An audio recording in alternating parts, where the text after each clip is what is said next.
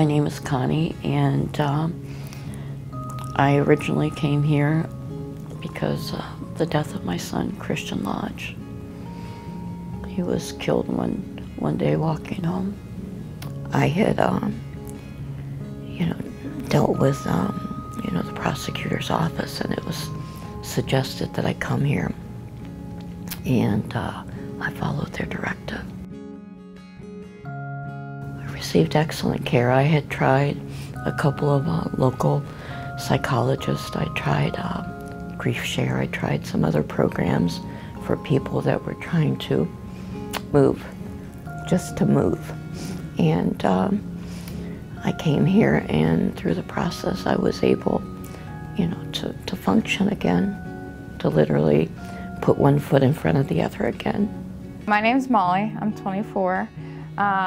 The reason I first came to CTAP was in 2014, my senior year at OSU. I was raped. I really, I was, lucky enough that I knew I needed to reach out and get help. I was connected through an advocate at OSU, and she actually introduced me to CTAP.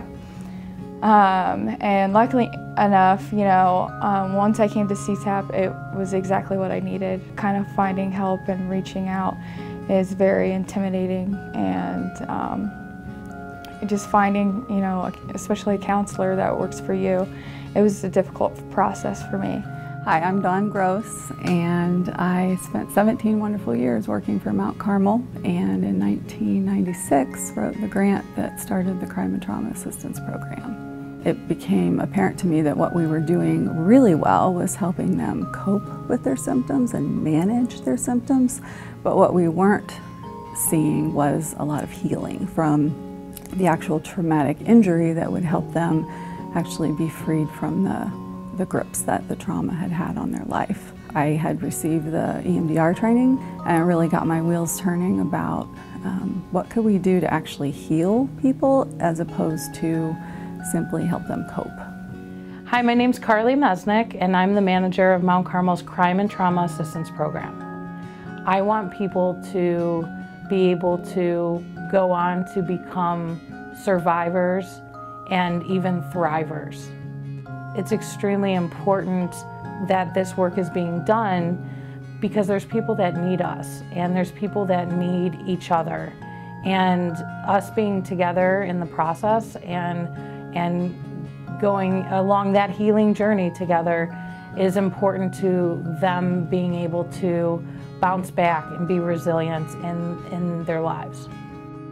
Here was actually the first time I eventually, once I was able to, through group, actually tell my story for the first time, I thought, in my own way.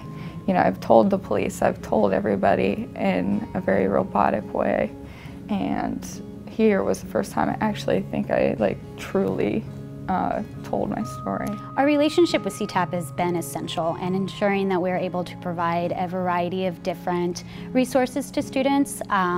We have wonderful counseling services on campus, but it's always nice to be able to provide a variety of different counseling options to students so they can really feel empowered and in control of their healing process to decide which one is going to be best for them.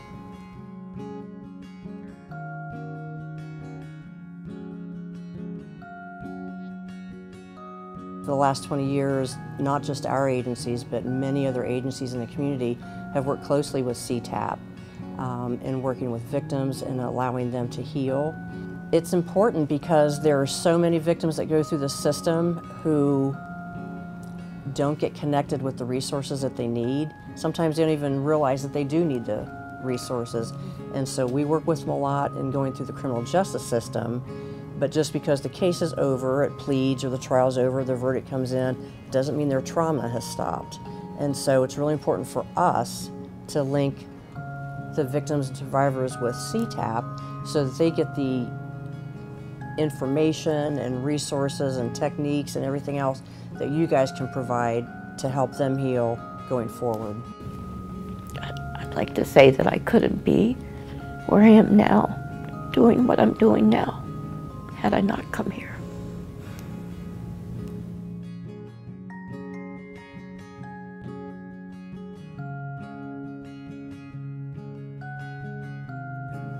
We need to take care of one another because that's our mission in life, and especially here at Mount Carmel. The Mount Carmel mission statement itself is very short, but I think the piece that I always take out of it is transforming healing presence, and that's what we do in CTAP. I think people come to us with broken lives and broken in a lot of different ways, and so what we try to do is put their lives back together.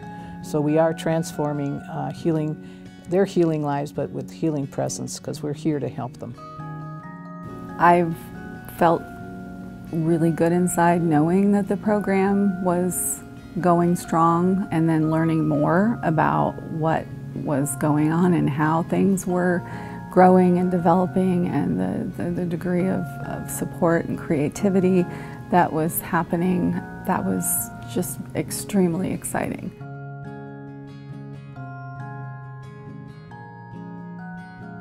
Right now is a very exciting time in CTAP's history.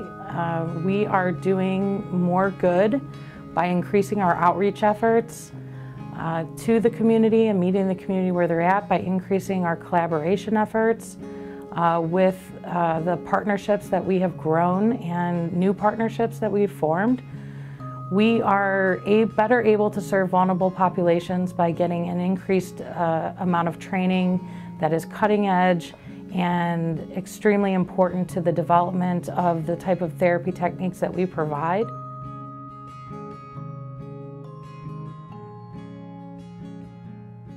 I've grown. I think starting out I was very scared. I had my mother do everything for me, talk for me, everything. I had to have her there by my side for everything, and I'm very thankful for that. But now I think I'm able to, stand on my own.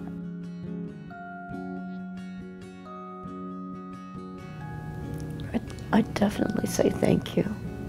Thank you for that Thursday every week for 2 years to get me back to where I wanted to live again.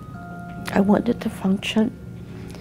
I needed to be there for my family.